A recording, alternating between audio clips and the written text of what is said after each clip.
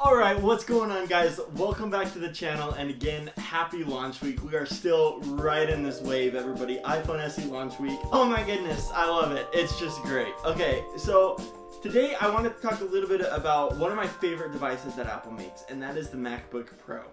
Okay, the MacBook Pro has long been one of my coveted devices. When I was growing up, through high school, through middle school, I've always wanted a computer, and partly because I'm a writer, and also partly because I kind of always saw that as the standard of utility.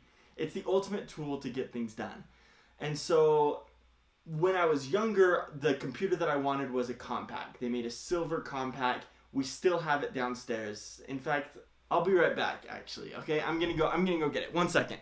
All right, I'm back. Okay, I got two computers actually. So first of all, this is the computer that I grew up just like lusting after, because this was my dad's computer, and I thought, you know what, when I make it big, when I become rich and famous, this is the computer that I'm gonna buy. Compact, as you see here, and look at the interior. I love it. Just beautiful. The gray keys, I wish that you could feel it because they have such like great travel to them. They click perfectly. So this was the computer that I always thought, wow, I'm gonna save up and I'm gonna buy this. I had an Excel spreadsheet built up of how I'm going to save up and buy this computer with the profits from my first book that I sold. Well, high school came around, and turns out I didn't have enough money to buy this computer. The computer that I did have enough money to buy and that I loved was this one. It's a Chromebook, actually, which might surprise you, but it was awesome. A couple years after I bought this computer, which was on sale for about $200 on Amazon, the thing that I loved about this was, again, the white keys, super just classy look, silver, really nice computer. This was my computer, like I said, through high school that I used to write a lot of things. But the thing is that by this point, we actually had an iMac in our family kitchen. And so a couple years after I bought that computer, for Christmas, I was given Photoshop and Premiere, the whole Adobe Creative Suite bundle. And that's when I really started getting into video editing and photo editing, things that I had done before, but with this new tool set, I could really expand those efforts. So I used the Chromebook to kind of do easy, like lightweight tasks, like writing homework and stuff like that, and writing my book was all on Google Docs. But some of the more heavy, some might say pro focused work was on the iMac in our family kitchen. Fast forward to today, and I have the brand new 16-inch MacBook Pro, and I'm going to talk to you a little bit about it, who this computer is built for, who it's not necessarily built for, and whether or not you should buy this computer. So let's jump right in. First of all, like I said earlier, I had the HP Chromebook. This computer did everything that I needed it to do at the time, minus what the iMac did. And so if I wasn't into those things that I was only doing on the iMac, this computer was a fantastic computer to do everything I needed to do, which was homework, lots of writing, and honestly web browsing. Things on YouTube, watching lots of YouTube videos, and then writing a lot. This computer was absolutely fantastic, and if that's all you want to do, yeah, I'd recommend a Chromebook. It's a lot cheaper than any computer that Apple sells right now. Except the other thing that I'd recommend, if you have a little bit more money and you want a premium product, I would get the MacBook Air. The MacBook Air now starts at $899, which is a pretty incredible price point. Especially what you're going to get out of the MacBook Air and not out of the HP Chromebook is you're going to get the premium edge that Apple offers you, so the materials and the build is going to be a whole lot better. You're going to get things like Touch ID. You're going to get the awesome keyboard. The new MacBook Airs have the Magic Keyboard in them, which is fantastic. You're going to get the awesome, beautiful, huge trackpad. Super nice screen.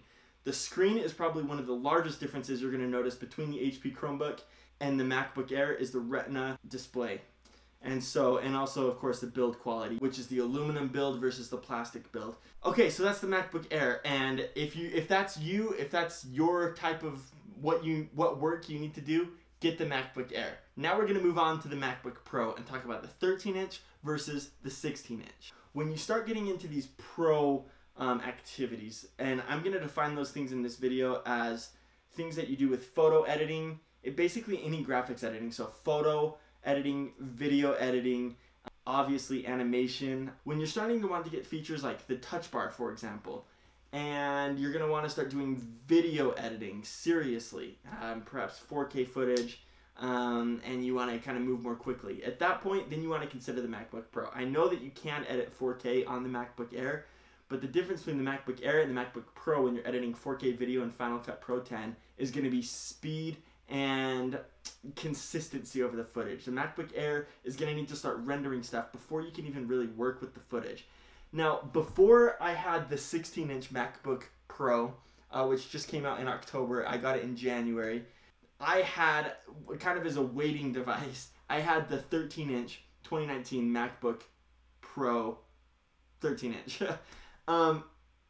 That computer was fantastic. I had the base configuration because I bought it in August of 2019, and I said, okay, I'm just going to use this until the new computer comes out, which I thought was going to be in June of 2020. The main difference that I've noticed between the 13-inch MacBook Pro, which I have baseline specs on, and the 16-inch MacBook Pro, which I have upgraded specs to a custom configuration on, is speed while video editing.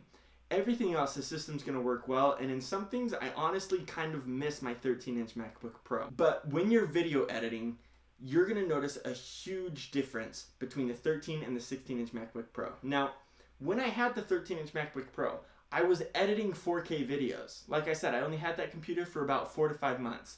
I was editing 4K videos, no problem. The problem started getting into when you wanted speed and turnaround, then it was starting to get frustrating. Lots of times I didn't have any problem waiting. I said, okay, hey, this needs to render out, I'll wait for it. With the 16-inch MacBook Pro, I do not have to wait for rendering to happen. When I turn on video stabilization on a clip, on the 13-inch MacBook Pro, I would wait from 10 to 12 seconds for it to kind of process, for it to actually apply the effect. 16-inch MacBook Pro, I've seen videos stabilize, I'm talking 6 to 7 second length clips. I've seen it stabilize within 2 to 3 seconds. And it's already rendered, it's all ready to go. So you hit stabilization like this. Alright, watch the clip. It's awesome. It is so cool. That's something that I just didn't get on the 13-inch MacBook Pro. That's one of the biggest differences. The other thing that I love about the 16-inch MacBook Pro is the screen. The main difference is in the bezels. The bezels on the 16-inch MacBook Pro are super thin. It's awesome.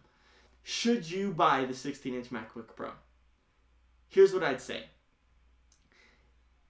If you're a video editor, for example, and you can afford the price tag that comes with the 16-inch MacBook Pro, and it starts around $2,300, there's nothing better. There's literally nothing better than having the speed of the 16-inch MacBook Pro. So the specific configuration that I got on the 16-inch MacBook Pro was this. I upgraded from the 2.3 gigahertz processor to the 2.4 gigahertz processor. I upgraded from 16 gigabytes standard of RAM to 32 gigabytes of RAM. I upgraded the graphics card from 4 gigabytes to 8 gigabytes. And then I kept the storage at the base 1 terabyte. 1 terabyte of storage has been absolutely fantastic on my MacBook Pro 16-inch. Fantastic! I have not run out of space once. The closest I've come is once I've started filming for this YouTube channel. I kept the first few episodes on my computer along with all of their footage and all of the rendering files, and I got to about 900 gigs full on my computer. Yesterday I cleaned all of that off and moved some of it onto an external drive, cleaned out some of the cache files. I'm back to like 400 gigabyte usage, and I have a ton of footage on there right now. I was transferring more stuff off today. It's fantastic. I love it. I love having a terabyte of storage. If you always film in 4K and you know that you have a lot of footage and perhaps you have larger projects, the most projects that I have on there at a time, I'll probably have about 30 to 40 minutes worth of 4K footage on my MacBook Pro at any given moment. If you have more than that, I would recommend upgrading to the 2 terabyte, the 4 terabyte, or if you really want to go at it, you can get the 8 terabytes of storage, which is like mind-bogglingly insane. But so cool to have that on your MacBook Pro. Maybe you do want to upgrade to the 2 terabytes. I considered it. I decided not to in the end because I wanted to save the money. And I wanted to upgrade other things instead. And so I didn't get it. And I haven't regretted it once. I was worried that I might regret not getting 2 terabytes and that I only got 1 terabyte of storage. 1 terabyte has been more than fantastic. And when I need more space, when I'm doing particularly large video projects, for example, in that case, I'll use something like this, which stores 1 terabyte. It's a USB-C SanDisk external drive. Super fast, feels just as fast as my internal storage, and it's awesome, and it's super small. And so that's no problem at all when I need an extra terabyte. When I don't, it all fits right onto my MacBook Pro. It's fantastic. Should you get the MacBook Pro 16-inch? If you don't care so much about waiting a few extra seconds for clips to render, if you don't care so much about the storage inside your computer, the 13-inch MacBook Pro, I'm telling you, there are some things that I preferred about the 13-inch MacBook Pro over the 16-inch MacBook Pro. Although I might wait on it because I do think that they're going to announce a 14-inch MacBook Pro within the next couple of months with the new keyboard and, again, making the bezel smaller on that size machine like it is on the 16-inch MacBook Pro. I'm telling you, the 13-inch MacBook Pro was awesome, and if you don't mind the butterfly keys, which honestly, don't tell anyone, I prefer the butterfly keyboard to the Magic keyboard. I know, I might be weird. I miss the butterfly keyboard. I really do. Oh, that's one of the things I miss about my 13-inch MacBook Pro is the butterfly keyboard. I don't like the Magic keyboard as much. I don't know. I'm sorry, but I miss it. Anyways, then I would consider getting a 13-inch MacBook Pro. It starts at $1,300. It's an awesome deal. And then, again, if you're mostly just doing graphics / photo work, the MacBook Air is honestly one of my favorite computers on the market today. Speaking of the MacBook Air, there it is. I'm going to turn this off really fast. My background's running off of my computer, but I'm going to turn it off so I can show you. So this is my most recent computer. This is the fastest and most powerful computer I've ever used. If you're considering it and it fits in your budget and it makes sense to you as a tool that can push you forward farther and get you to the next step, there's nothing better than this. I absolutely recommend it. Also, I would say I think silver is the new space gray in 2020. I think the silver finish on this computer looks so good, so clean. So that's the MacBook Pro 16-inch. I hope that you liked the review. If you did, please like and subscribe down below. You guys, this is a mission to get from 0 subscribers. My goal is to get to 1,000 subscribers this year. So if you can subscribe, please do so. It would really help me out. And make sure to like this video and share it with your friends. Comment below to help with the SEO to get these videos trending. So tell me what you'd like to see, put it down in the comments, and let's talk about it. Thank you so much for tuning in. This is The Infinite, and we'll see you next time. And again,